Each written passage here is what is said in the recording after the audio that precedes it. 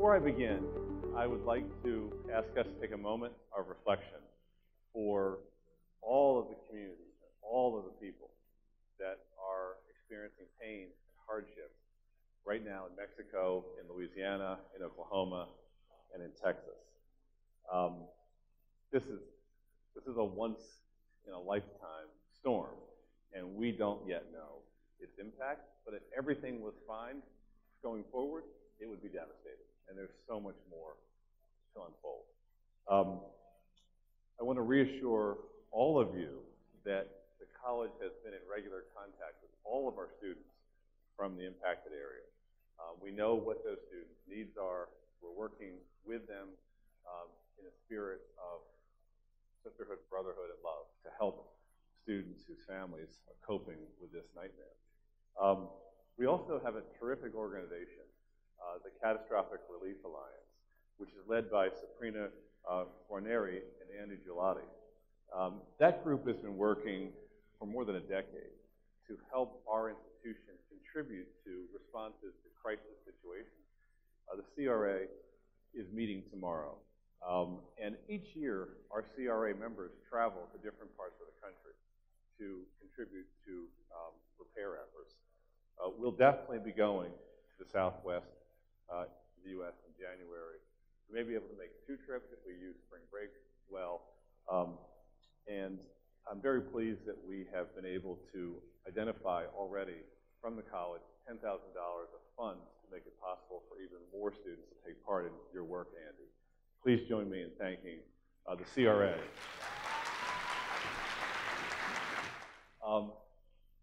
Philanthropy can do so much good for us in the development of our mission.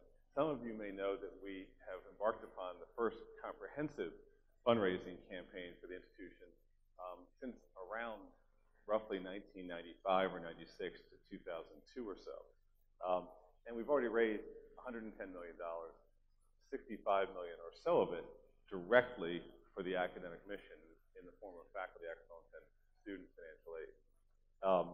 And as our campaign ramps up, you're going to start seeing more and more material, videos, campaign events to celebrate Franklin Marshall College and to activate our supporters and to remind other people who have been a part of the community in the past that their college values them and hopes they'll help us develop our greatness for tomorrow.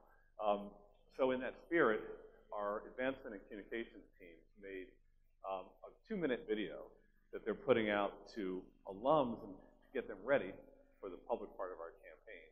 And I thought I would start this presentation by showing that, and I think it'll put some big-time energy in the room. So go right ahead.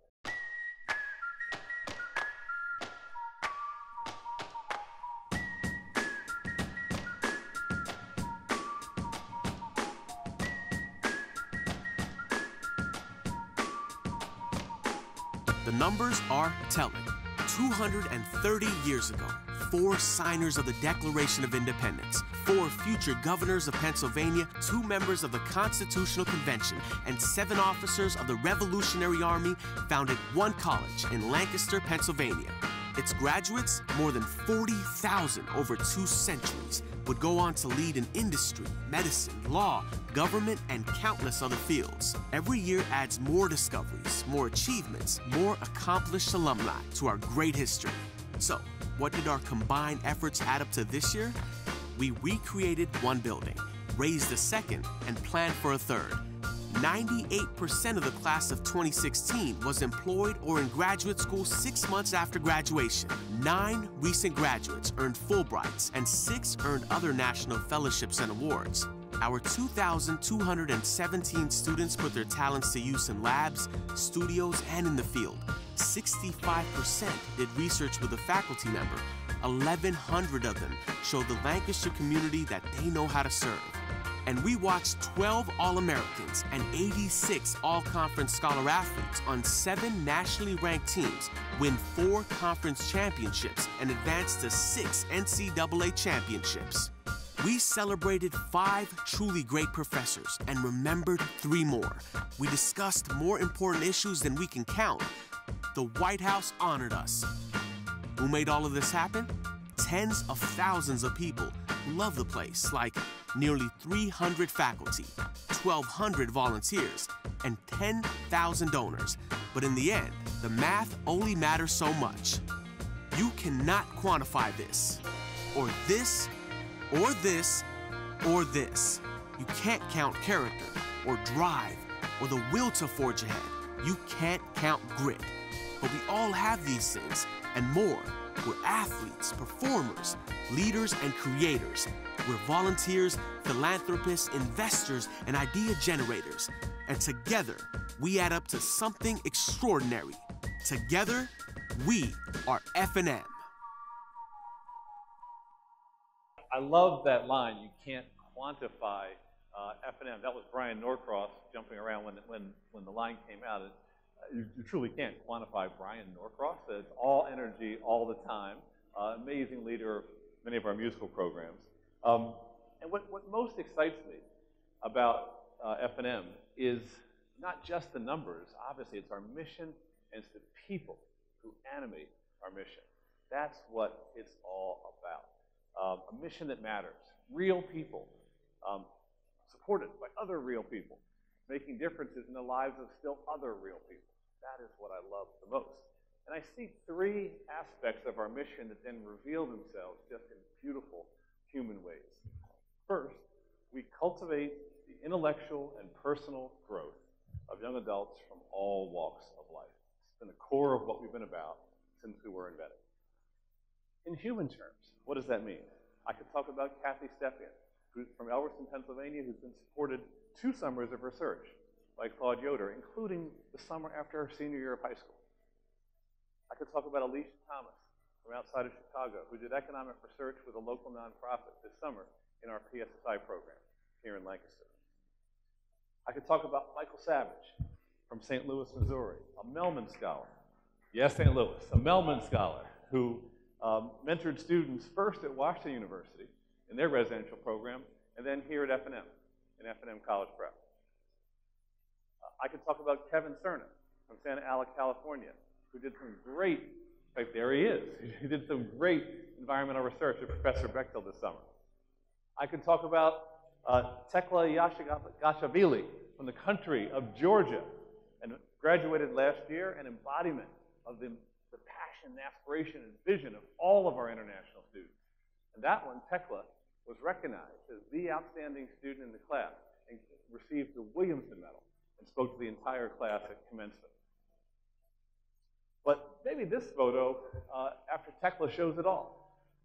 And this is a shot from last year of 49 people that we just grabbed walking across campus.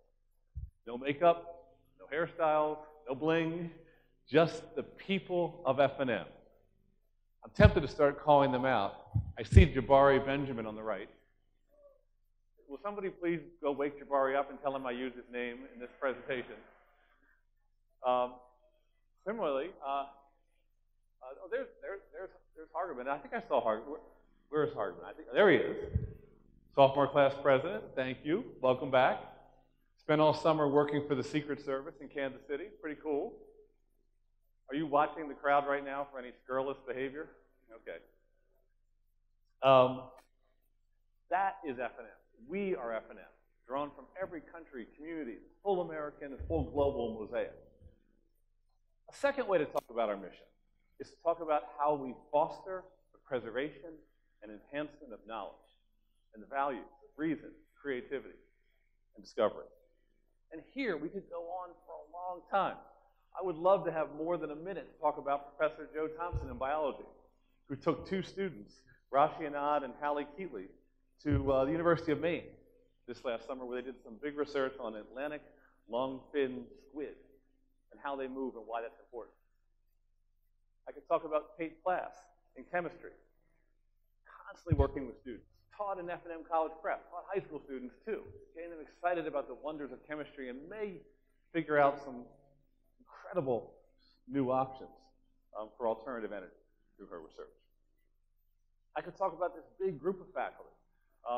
Lee Franklin is the one picture, but there are many who are developing an initiative proposed by them and our provost, Joel Martin, to dig deep to figure figure out what's the new role for the humanities, and what are the enduring roles that we want to make sure we protect. But here's a photo that I think kind of says it all. That's 5 profs and Kev Locke, a member of our professional staff, who took a field trip to Stanford this summer, rented an Airbnb, and sat around together designing a course on ideas that they will be implementing or piloting this fall with 14 students. It's part of our creation, innovation, and design initiative, which we announced last year. This class will allow students to draw upon resources of biology, of writing, of BOSS, of film, of physics, and more to identify problems that they want to work on and to identify possible sustainable solutions and to use the opportunity of study and the disciplines, the resources of the disciplines, to think about how to predict, measure impact, assess impact. We may get a chance as a community to hear the presentations of all of these students later in the semester or early in January. Carmen Navia is here, who's a senior. She's been a big part of this initiative. And it's exciting to me to see faculty and students teaming up together to ask the question about how do we continue to do our work at the highest level and do it in ways that respond to the world we live in and the future that we will inherit. As a third aspect of our mission, and that's that we create and sustain community, one in which we can flourish individually and flourish collectively. And here, of course, we could talk about college houses and seminar rooms. We could talk about open mic nights and this weekend's Summer to Summer events. We could talk about what we're doing right now, the Common Hour. There are 7,000 colleges and universities in America. How many do this 25 times a year, every Thursday? 10, maybe? To cite one more example, the Day of Dialogue last year. A huge group of students, faculty, staff, with some alums too, reflected, how could we reschedule a full day of classes in order to convene ourselves in this space to start the day and all across campus in every space, with the theme being, who are we? How do we get to know one another still better? How do we understand as a community what the conditions are for flourishing for each of us? And it was a pretty level playing field with students and faculty together designing seminars or the workshops led on every aspect of identity. It was so exciting to see the community come together to believe that was what we were called to do at that moment in time. And I'm very excited that last spring the faculty held a vote and voted to have another day of dialogue next year. So we'll spend this year, primarily the spring, planning just as great a set of gatherings for us for the fall of 18. Well, our mission does pretty amazing things for the one and for the many. There aren't many institutions like this in American life, oriented this way. It's interesting, too, that so many institutions are old, that so many were created at a time of crisis when America was making itself into a new nation. They had to figure out, what does a democracy do to grow talent, to grow knowledge, and to grow community? And the answer was colleges. And that's been the answer at other massive turning points in history. Take, for example, the aftermath of the Civil War, the creation of historically black colleges and universities in order to respond to the needs of women and men who were closed out from other forms of schooling. Think about the Morrill Land Grant Act, which created many of the great state institutions we know today. Think about the GI Bill, which sent veterans back to college, including here. Think about the changes in the composition of colleges that emerged as a result of the 1960s. Higher education has always been the answer to the American question of how we live our democracy and invest in our people, build our society from strength. It's been one of the greatest inventions of our country, has been our system of higher education and the values and missions embedded with it across all those different institutions. Now, I would say that for me personally, that is what I am called to do. I think many of you say that's what you're called to do, to be a part of that mission. And it takes a little bit of a leap of faith. We have to believe that it's worth it. We have to believe that there will be benefits that we won't see today. We have to believe that others will invest their best selves too. It's a leap of faith. When we take the leap, we believe that we're leaping with others, not alone, that others will support us. And when I say it's a leap of faith, I actually mean that literally. I took a leap this summer with a group of F&M students standing behind me.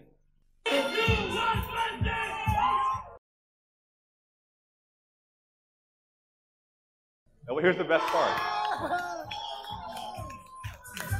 That was F&M men's soccer encouraging me to have confidence when I was plunging 800 feet off the biggest bridge in South Africa and then hanging upside down, that they were there for me.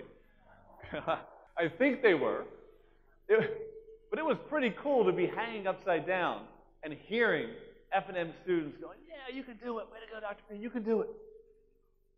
There were people cheering for each one of us every day that we do something that we want to do in order to express ourselves. They are cheering with us. You won't always hear the cheers, but they are there.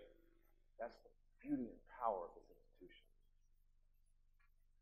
Our mission is the right mission for the world beyond F&M, too. It's not just good for us. It's good for the larger society. It's good for the world of today. It's good for the world that's coming into focus tomorrow. I actually put today and tomorrow in my title in a way that's almost contradictory, claiming our future today for the world we will live in tomorrow. Future today or tomorrow? Which is it? It's both in one way. Change. Change is defining our future today, and it's going to define the future tomorrow. Exponential change, not incremental change. We have witnessed more change in science and technology, for example, in the last 5 or 10 years than most of us my age ever could have imagined. Ever. What are the kinds of accelerating change I want to ask you to reflect upon? Partly because you're going to deal with them, whatever you do in life, partly because we will deal with them. Well, one, of course, is the emergence of a science and tech-driven knowledge economy with all the attendant disruptions and even destructions of occupations and particular jobs and even fields. The obvious metaphor or example is Blockbuster. Many of us went there to get our videos. Then videos went away. Then we got DVDs, and then DVDs went away. Now Blockbuster's gone away. And that dynamic plays out across the economy, every sector. Even if you know what you're going to do, 100%, you are positive with your career, the actual work you do will change every 5 years, forever, because of the way technological change has now come to human civilization. A second kind of change is we now live in a creative economy, described so well by Tony Wagner in the book The Innovators, where the mindset and skills associated with the creative use of knowledge will bring more empowerment than simply the accumulation of knowledge. We have to be able to use our knowledge. Third, not a new trend, the ever-flattening of the world. Tom Friedman first called it maybe 12 years ago, but it's really flat now. Every country is codependent on the others. Every industry is a global industry. Something like a supply chain now sends a t-shirt through 5 or 6 countries for labeling, for coloring, for sales.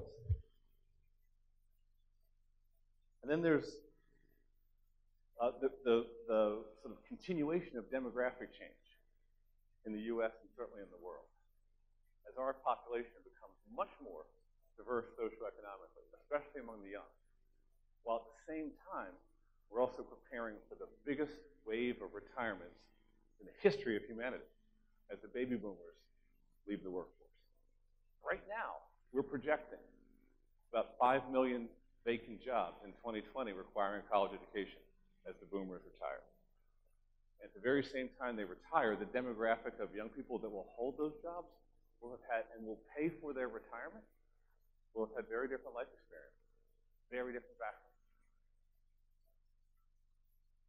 And then one other change. There are just some, I'm calling it the X factor, but there are some just long-term factors in our world, such as climate change, threats to privacy, terrorism, broken trust in institutions, and the emergence ever faster of new technologies of war that we have to contend with. They aren't going away. Technology always develops before the ethics. You get the technology, and then you figure out the ethics. I wish it wasn't that way, but that's how it works. So I think a liberal arts education and high-quality learning more broadly are the answers for maximizing life and promoting the social good in an era of profound change. I think our work is more important today, more important, not less. And especially for the students here, I want to just offer a couple of the reasons why. You may have even better examples than the ones that I'm going to offer, and share them with me.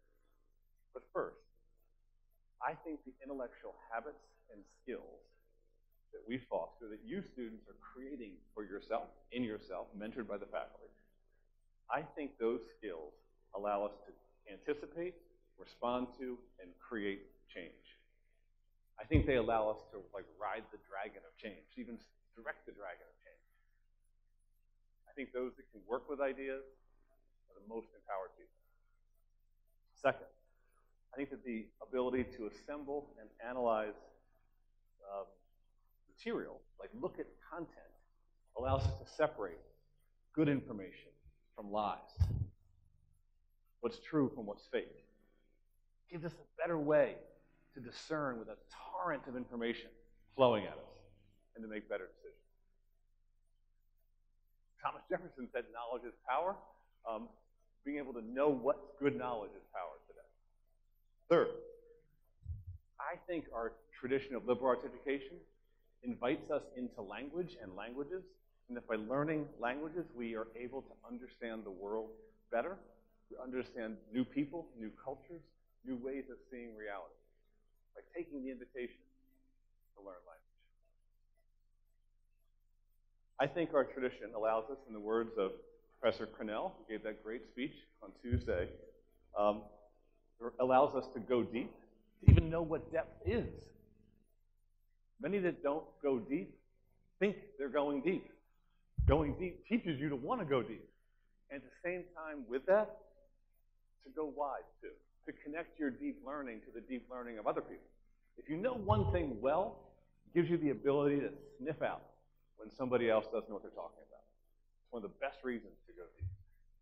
But we connect what we know deeply with the breadth of a liberal arts curriculum, with the understanding that any problem that interests us has been addressed from multiple perspectives. And our deep learning is both an empowerment and a constraint. I love working on human rights. My field is literature. There's a vast amount of literature, not always considered literature, that addresses the theme of human rights, in which people make claims on others to respect their rights, to deliver their rights. That's what a right's supposed to be. Something so strong. It's not that you have it, it's that you're required to help him have it. That's what a right is. It entails a responsibility on somebody else. If it's just a need, it's not a right. Well, literature draws out constant, beautiful, interesting forms of testimony written within conditions of oppression and constraint and captivity sometimes, where people make their cry for others to heed their rights. And I was able to go pretty deep on that in college.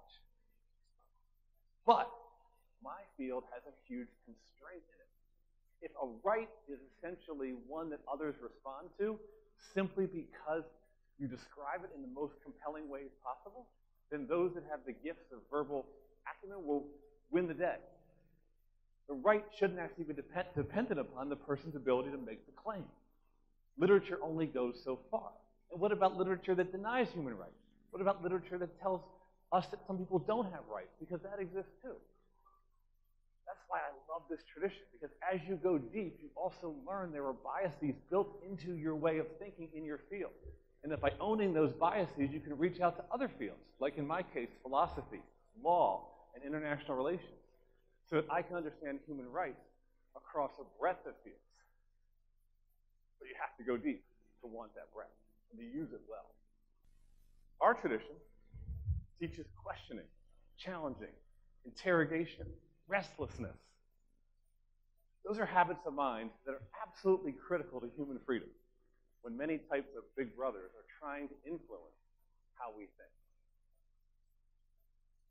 Our tradition empowers learning by doing, in the lab, in the play, in the field, on the field, in the college house, learning by doing, giving us the tools and mindsets to be active problem solvers, active culture shapers, active voters, active voices.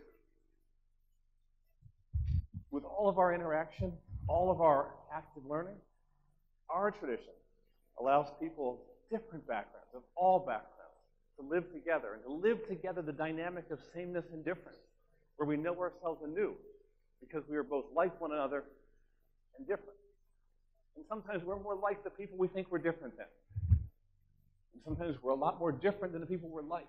That's what we learn by being together, engaging authentically in this tradition with one another, in and out of class.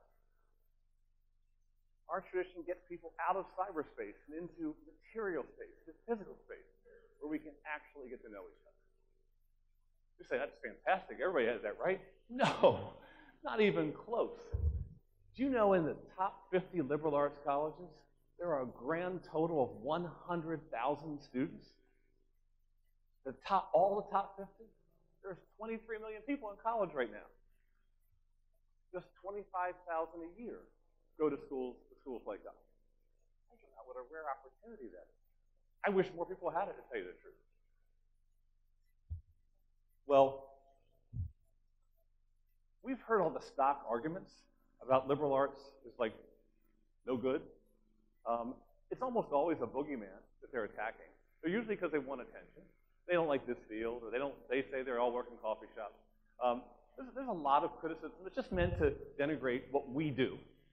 We have to counter it. We have to believe in ourselves. We have to take the leap of faith. And you know what?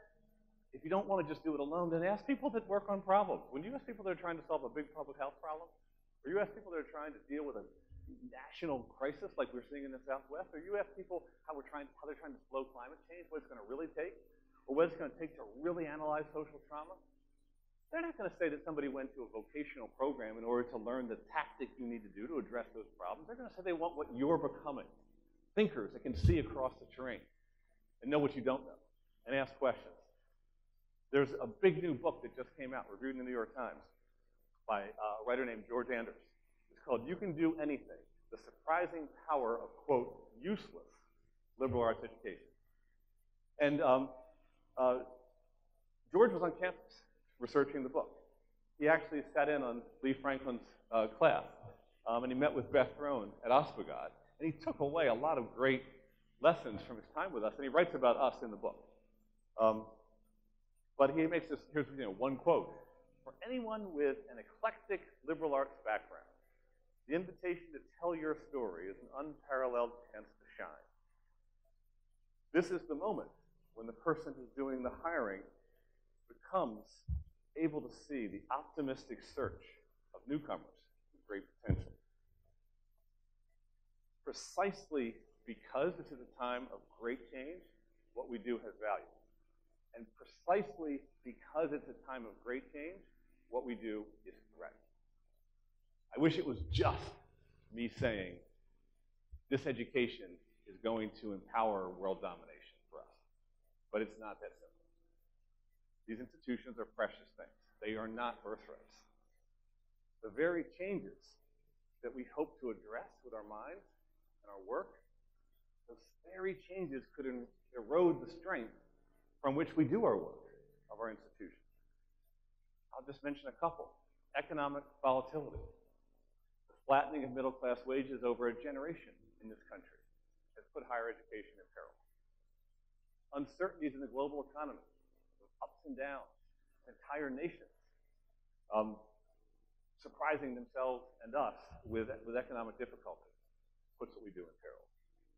The growing wave of baby boomer retirees, as I said, really is going to have an impact.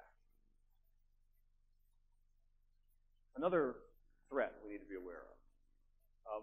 Too many higher education institutions have responded to the threat to their standing with an ethic of hyper-competitiveness, where they just invest in winning a game that's about money.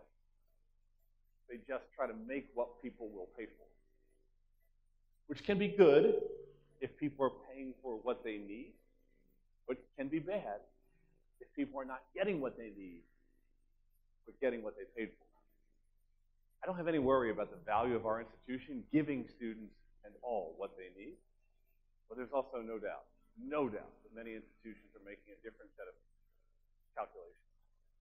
And there's a study that came out just today by the Jack Kent Cooke Foundation that is actually infuriating. And it's not about private higher education, it's about public higher education. And the report shows that 23 states now have 40% or higher of their students at their flagship institutions coming from outside the state. 11 states have more than 50% coming from outside the state. Those people that are coming from outside the state are being offered a price discount, so they will pay more than an in-state resident, but less than they would pay. And the people that are not going to the flagship state institutions are those who need financial aid. They have actually completely undermined their own state admission out of a logic of hyper-competitiveness. One reason why they've done it is because something like 44 states, I think, have cut higher ed spending for public higher education since 2008. And something like $9 billion overall has been taken out of the public higher ed sort of collective budgets. But I want to be clear, that actually threatens private higher education. When public higher education, which can get infinitely bigger, stops serving some of its population and takes students from other parts of the country, that reduces the availability of those same students who are recruited for this mission. A third threat is disruption of academia itself. I think that what we have here is of enduring and eternal value, but it doesn't matter that I think that. What matters is that we are able to constantly be able to provide for students and our stakeholders an experience that delivers what they need. And with technological change happening so fast, it can be harder and harder for smaller institutions to be able to have the same financial strength from which we built our missions to begin with. A fourth challenge that we have to attend to is the erosion of public confidence that our mission makes a difference. We talked about that already. And then there's one more, and I'm going to come back to that one more. I'll just say this as like a teaser. Students, one of the things, if you're thinking, how do I give a great talk? The thing I recommend you do is talk about something that you don't want to talk about, because that puts you into a space of edginess from which there's real authenticity. And when I come back to that fifth point, I think you'll see what I mean. So, how do we move in relation to the opportunities? Because the world needs us, and the threats, because no one's going to take care of us but ourselves. The world needs us, but the world will not protect us. We have to do that. Well, there were three major areas. We have a strategic plan that we approved in 2012. It's from a document that's called Claiming Our Future. And we had a set of meetings, and the faculty voted, and the board voted. And the key sentence from that is that we seek to elevate F&M as a leading national liberal arts college. That's our comparative set, leading national liberal arts college, in ways that are empowering for students, authentic to the college, relevant for tomorrow, and sustainable for generations to come. That's in one sentence, that's our core strategic objective, and then act on that. And the acting happens in lots of ways. I put it into three categories, though. I would say that the first one is to double down on value, to never take for granted that we're good enough. Never. To constantly be asking ourselves, is this education, as we're constructing it, sustaining it, responding to the needs of the day, the students of the day, and the world you will live in? And students, you are partners in asking that question. We engage it not with defensiveness, but with excitement, that we know we must ride the dragon of change in order to make the greatest contribution. And we've done it so many ways. We've transformed a dorm system into a college house system, which if you think is easy, do a survey of how many schools have done that. We've transformed, I would say, a very traditional and career center into a much more aspirational Office of Student and Postgraduate Development that seeks to have, at a minimum, a 10-year period of impact on students, with a lot of focus on those early years of the 20s, helping you navigate transition and pursue opportunity. We created, led by the faculty, a new connections curriculum that asks seriously, what are the skills and habits of mind that we want to instill early in students so that you can make the most of college? If you think that's easy, do a survey of how many faculty have revised their core curriculum. At most institutions, the core curriculum is a peace treaty.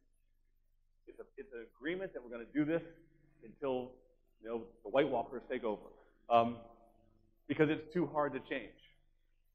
But this faculty did the opposite and met for 2 years as a faculty to try to figure out what should the connections curriculum be for you. This is an institution that to improve value, right? To double down on value. That's the key point. Double down on value.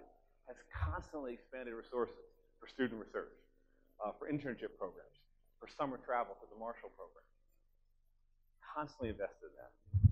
And we've constantly invested in the gestures that can take the academic program to the next level, prof by prof and class by class. For example, the creation of a faculty center. The creation of a quant and science center to go with our outstanding writing center. The significant enhancement of student accessibility services, now in a new home, much needed. And the recent $800,000 Mellon grant that Provost Martin helped us to secure so that we could strengthen inclusion among our faculty and our pedagogy. Constant commitment to getting to the next level of educational impact, enhancing value. That's how we respond to the world. It's how we strengthen our own position in a hyper-competitive time. The one other thing I'd want to say about that, because it's change, is that this institution has changed its student body faster, probably than any private institution in educational history in the U.S.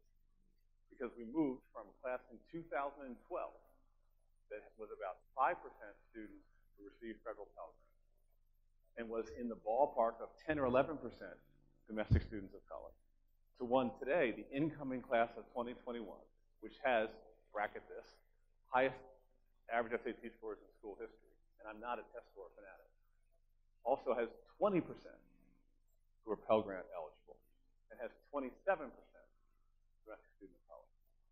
And that is change on a very fast scale. And that's part of the core commitment of the institution to enhance value, constantly enhance value.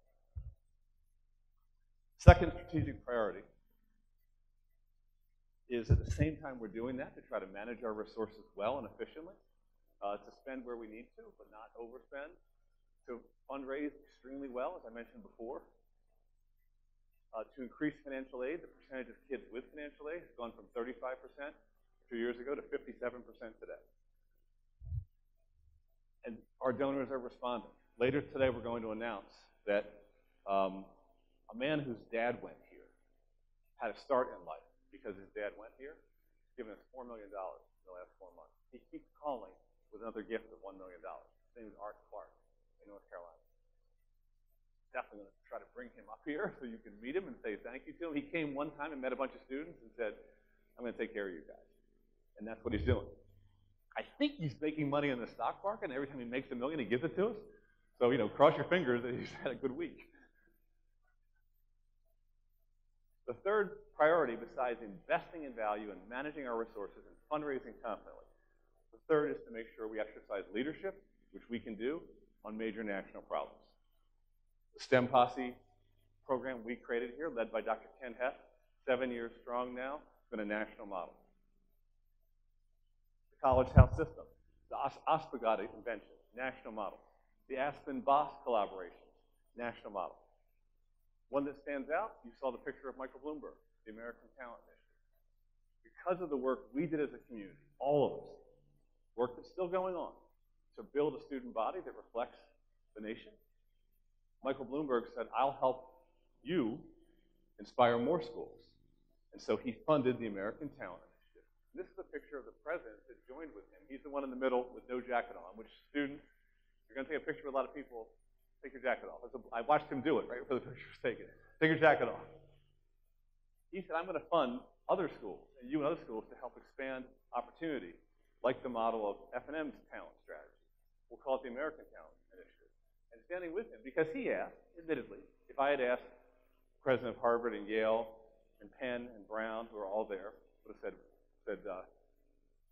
come back tomorrow. But Michael Bloomberg asked, and they said, yeah, okay. So all those institutions and many more, all top institutions, Amherst is there, Williams is there, Swarthmore is there, Oberlin is there, Wesleyan is there. They're all there because what you've done as a community set the standard for others, issues a moral call, basically. Do you dare deny opportunity for kids who've earned it when you've seen that a school like Franklin and Marshall can do that? One of the most rigorous schools in the country? Sometimes there's things we do that combine them all, like our Visual Arts Center. The priority of doubling down on value, of using financial resources and fundraising to create opportunity, doing national leadership. This is the design of a project that we think we may be able to start on physically this year. I won't go through it in detail because we'll have opportunities for you to come together and to ask lots of questions about what it is and how it will work. But let me say this. We've raised $16 million towards the 20 we need, which is great. We don't have the final price yet. So until we get that, we can't be sure when we'll start. We've already passed the approval of the Historic Commission here in Lancaster, which is exciting. And in a few weeks, we'll put the bids out for construction companies to tell us how much they need to build this. The building has unbelievable academic value for the institution. And you'll just see a few of the slides. It integrates film, photography, art, and art history. It gives us awesome spaces for faculty artists to show students how they create, and for student artists to be able to work together in space that inspires. There are beautiful classrooms, studio space, galleries, a huge space where for all aspects of filmmaking and photography. There's a state-of-the-art cinema, sound being done by the company that did sound for the Kennedy Center. This will strengthen the entire curriculum. The faculty designed it. It will strengthen everything we do. And then on top of that, it's designed by Stephen Hall, who is a professor at Columbia and an iconic American architect. Professor Corellis is here. He's written a beautiful short essay about Hall's work. Let me just say that this building is going to be a destination for students, already has been studied a good deal because of the way that Hall made it. Its shape is a shape never used before. It responds to the trees, the oldest living creatures on our campus. It takes a shape that parallels, echoes the trees. The student studios will be in the trees, looking out. This building is about sustainability, about how art and sustainability come together. Most of all, it's a statement about liberal arts education. Pretty confident and bold, saying we believe that the arts are part of a complete education, and that we're ready to put in the ground and build and bring to life one of the best buildings in the country towards that goal. So, if you said, okay, I get it. There's change. We have to harness it. We have to defend ourselves against it. We have to strengthen our values. The intellectual qualities that we're developing will help us in life in big ways. Few are getting this opportunity. But you said there was one more threat. What was that threat? And here, just to say this very plainly, I think that the threat we have is a threat of an administration in Washington, and maybe even a broader movement, that is just not affirming of our values. It's not even neutral towards our values, but is actually publicly and systematically pretty hostile to what we're about. I don't say that as a political statement. This isn't about partisan work. I'm actually talking about the mission of the school. What is the mission of the school? Now, I've been working for higher education 20 years, and I've worked every single day patriotically, believing that the work we do makes a difference for our country and our students, our people. And I believe every day I've gone to work that whoever was president, Republican or Democrat, that all that person's people believed that we were worth it, that higher ed was an asset, they were proud of us. I've never once had a moment where I wondered, was the work we're doing somehow not aligned with the aspirations that a Republican or a Democratic president would have for this country? But these times feel different. Just to say it honestly, there are massive proposed cuts being considered right now to financial aid, to student loans, to the AmeriCorps program, and for God's sakes, to work study. Who could be against work study? To say it directly. Because you do know this. There has been scapegoating of entire groups of people across identity groups. Just play it back in your head. Mexican immigrants, Muslims, prisoners of war, LGBTQ+, members of the DACA community, women as a whole. I'm not making this up. That has happened constantly. There has been, and you've seen it, direct attacks on the media by name, which threaten the idea of the First Amendment. There has been absolutely blatant disregard for the coin of our realm. What's that coin? Facts, reason, evidence-based argument, truth. That's just being attacked. Like it doesn't matter. It's just a story. Whatever story is loudest. Whatever story is angriest. There have been proposals sitting there right now that totally slash areas of federal research and work that we do here, especially in climate studies. And there's been an awful lot of civil servants who have literally had a gag order placed on them to not share the research that they're doing. And then finally, there has been a constant drumbeat of attacks on other nations, on the idea of the international system. And I understand there's big complex questions, and I don't get them all. But I also would hate it if America someday had fewer international students coming here to study. And that's certainly at risk right now.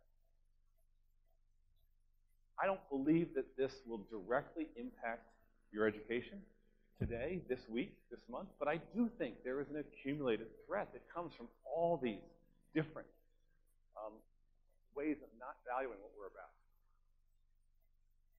So what do we do? Here, this is my last thought.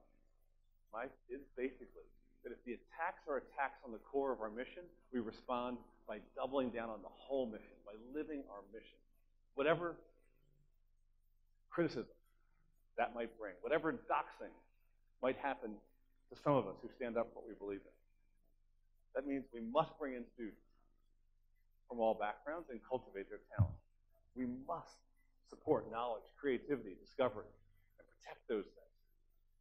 And we must keep convening in friendship, our community, for intellectual discussion like this, to bring together people rationally, to talk through problems, to understand perspectives, to believe that we are one people and not a set of mutually opposed interests that somehow cannot reconcile around big ideas. I thank you for being a part of this. If that sounds sobering, it's meant with sincerity. I believe the work we're doing today is more important than ever. Thank you.